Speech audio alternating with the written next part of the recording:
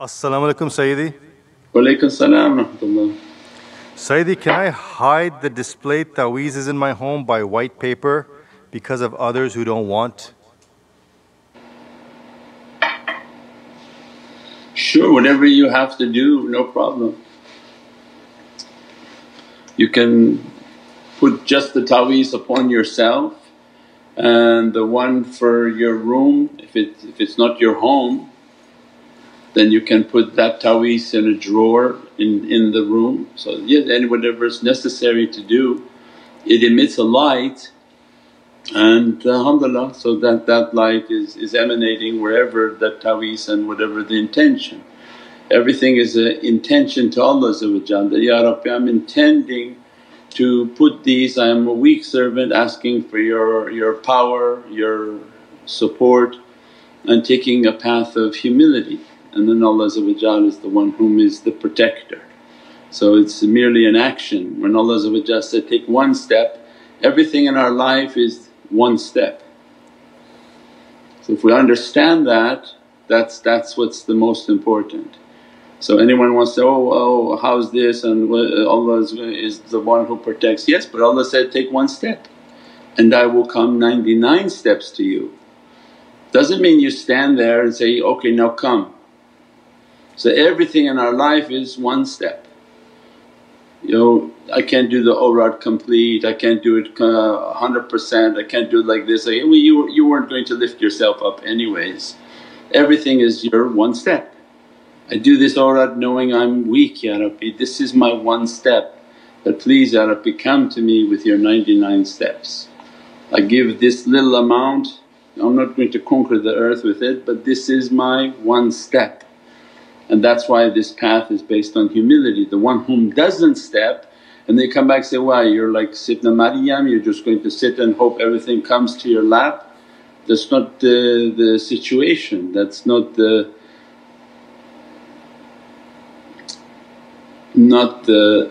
what's the word called? It's not the rule, because there are exceptional people in which Allah just sends them miraculously. But the rule of humanity is to take a step towards humility. So everything is based within that understanding of Allah saying, take one step and I come 99 steps to you. So everything that we're doing is daleel and its Islamic law is that one step. So if people understand that, say, oh why do you… As-salamu alaykum wa rahmatullahi wa barakatuh. This is Shaykh Nurjan. Thank you for watching the video that you're watching. Inshallah, if you're happy with the content and happy with these programs, please support the button below, the programs that we have for our orphanage repairs, our water well, Give the Gift of Life, our mobile food vans. We have now 5 vans, Vancouver, Chicago, Los Angeles, Pakistan. There's many programs that reach thousands of people and rescue foods and give those supplies to people in need. Your support is greatly appreciated. Also, be so kind as to leave loving comments and please share the stream. Every bit counts. As-salamu alaykum wa rahmatullahi wa barakatuh. You have to wear ta'weez if Allah is protecting you because this is one step. I put the ta'weez symbolic of my weakness, and that's what Allah wanted Sayyidina Musa to do. Tell your people, mark their doors with this blood from this animal that I told you to sacrifice. Why? Because he knows his people are arrogant people. They drove him crazy for 40 years not listening, and Allah knew that they're not going to do it, they're not going to believe. But in reality, did the angel need to see that?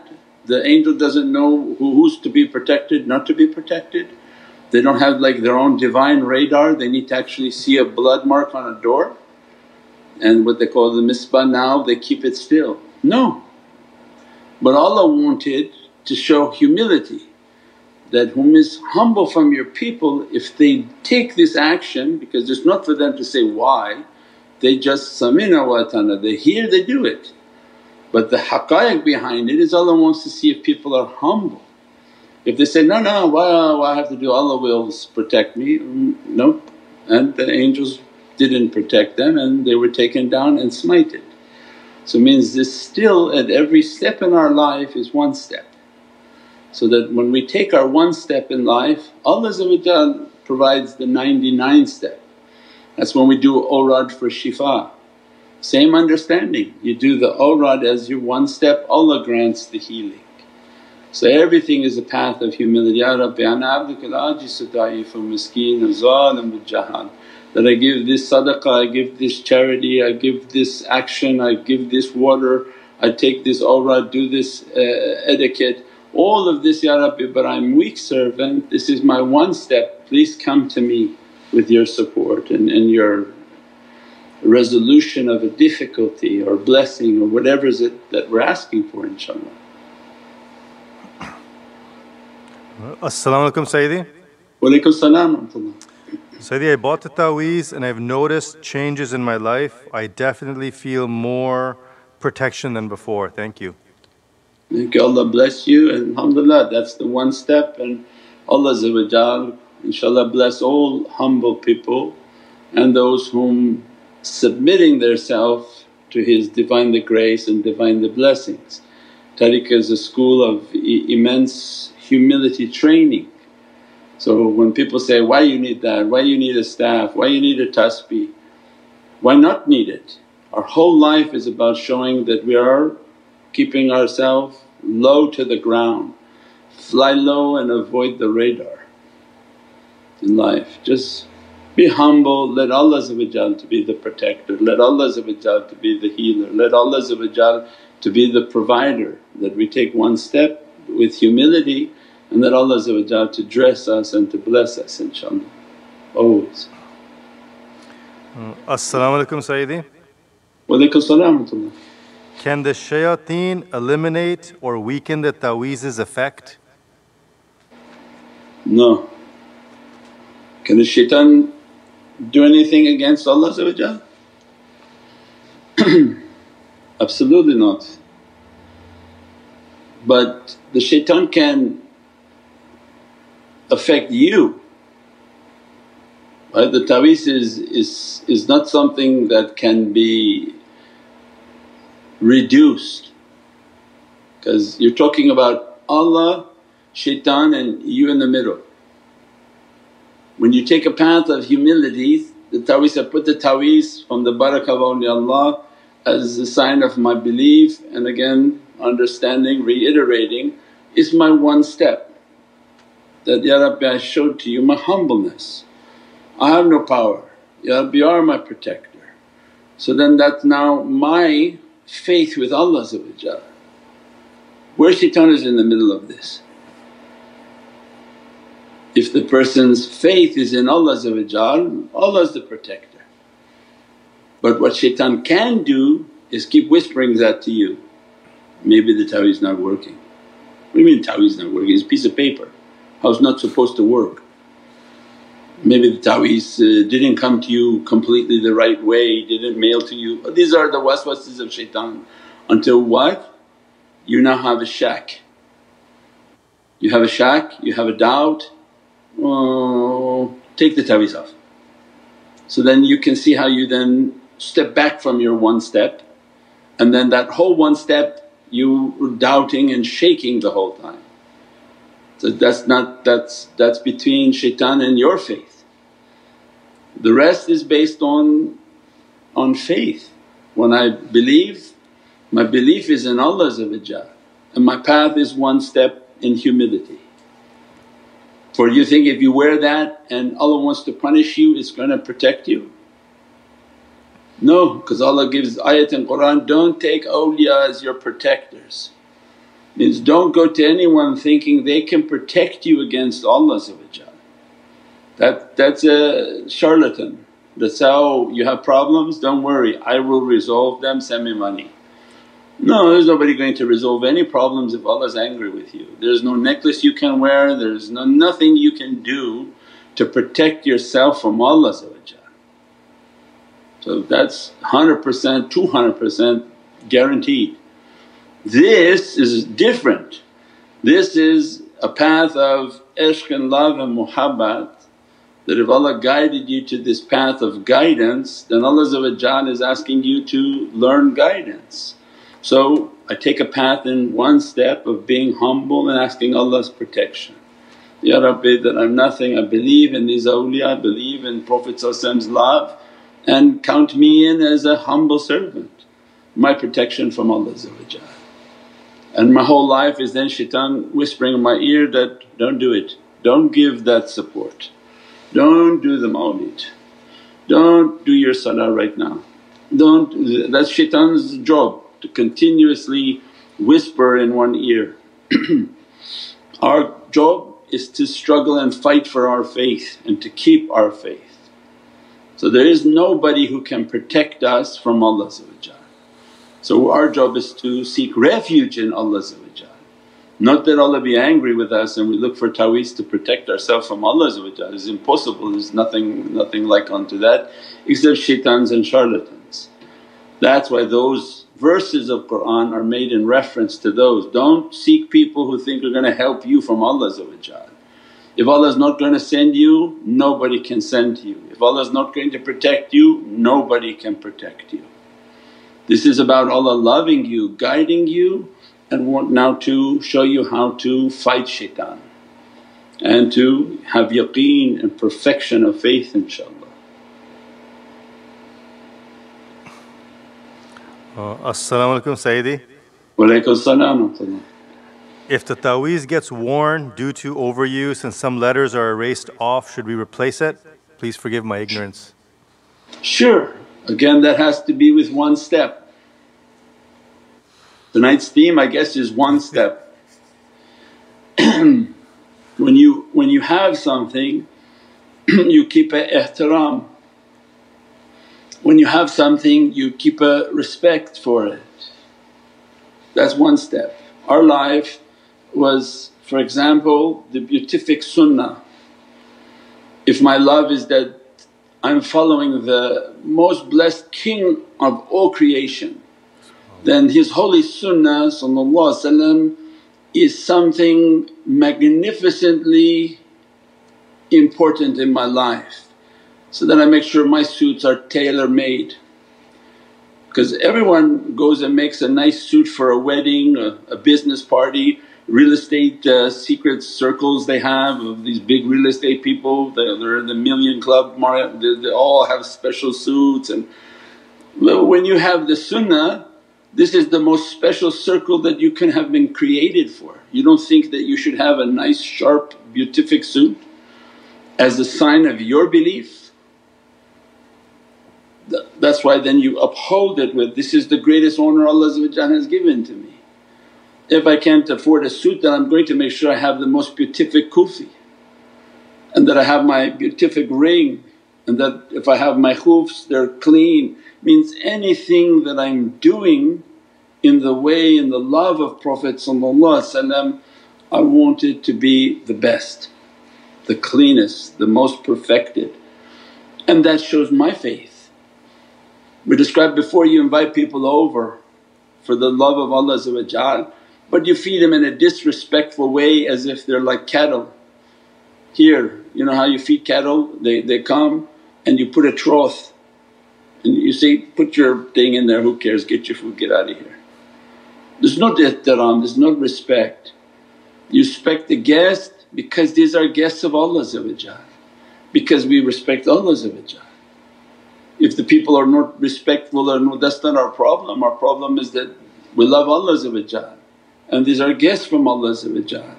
Our responsibility is to host them to the best that we can, so that we show the perfection of our own faith. This is not for anyone else, this is for myself.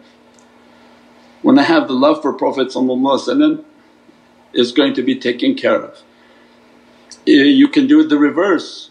Anyone wants to come against their dunya desire, don't buy any more new suits for your dunya and just buy your new sunnah suits for your prayers.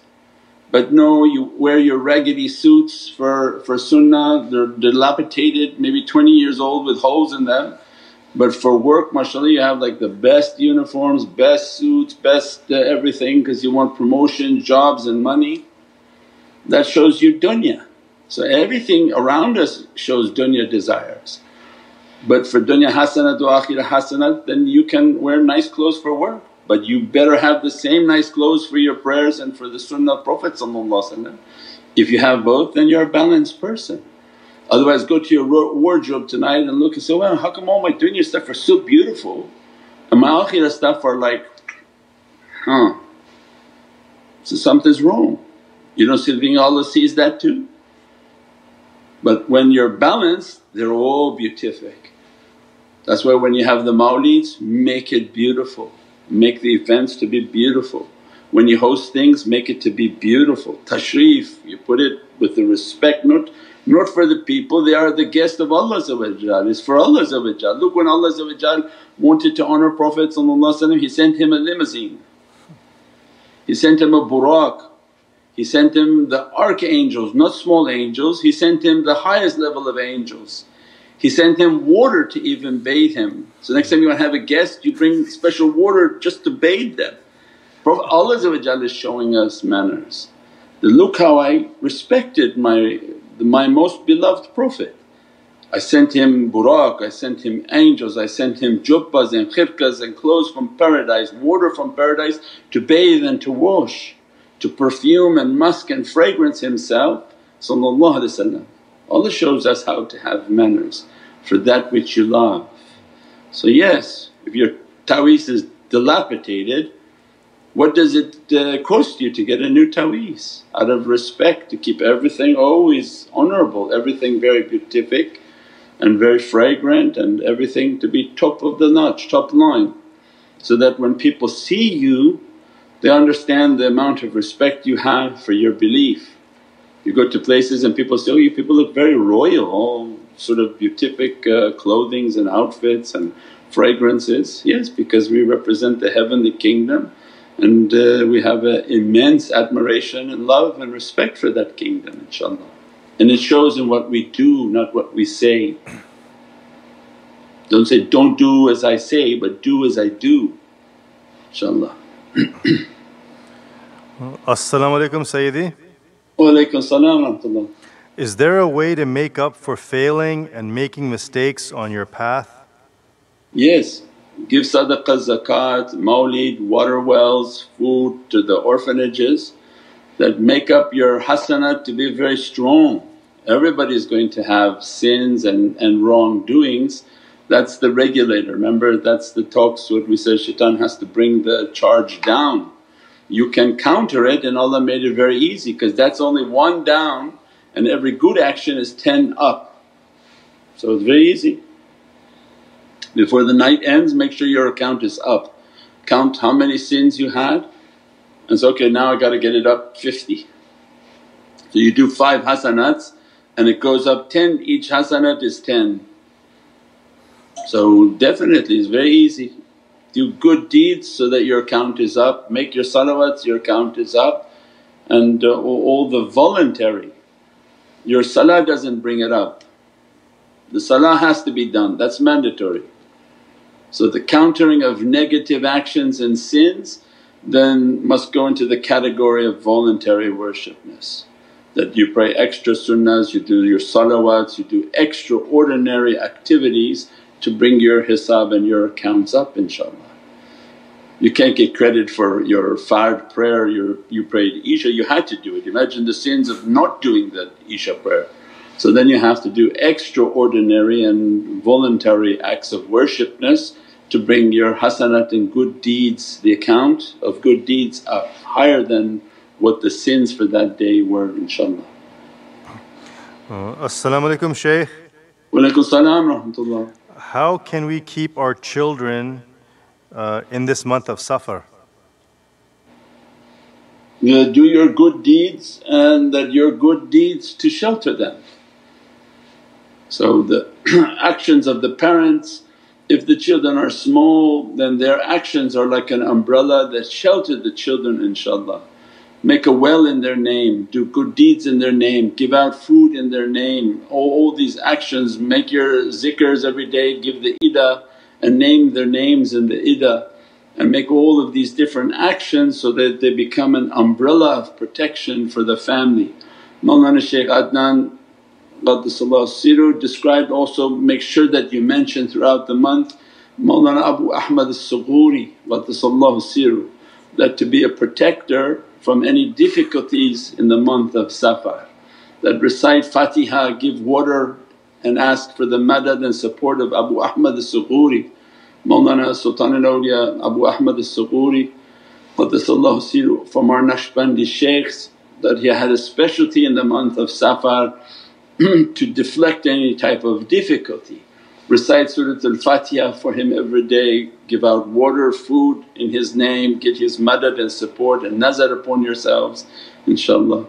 So many ways in tariqah to keep an umbrella of protection and a shield of good deeds. The good deeds are what deflect away any type of negativity and harm, inshaAllah. It's a month of majestic haybah and dress, inshaAllah.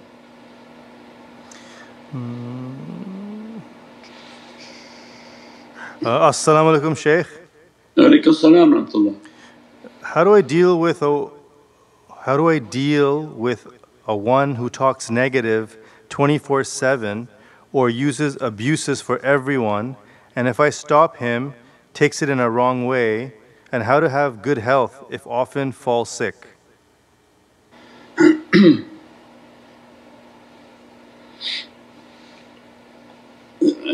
Anybody that you're around that always talking negative, then you're around a very negative person, try to remain silent.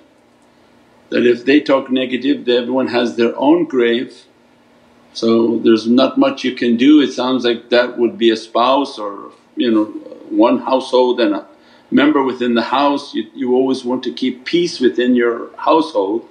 So then the advice was to be silent and take a path of silence. وَفَوِّضُ أَمْرِي إِنَّ اللَّهَ إِنَّ اللَّهُ بَصِيرٌ بِالْعِبَادِ, for verily Ya Rabbi you see my condition.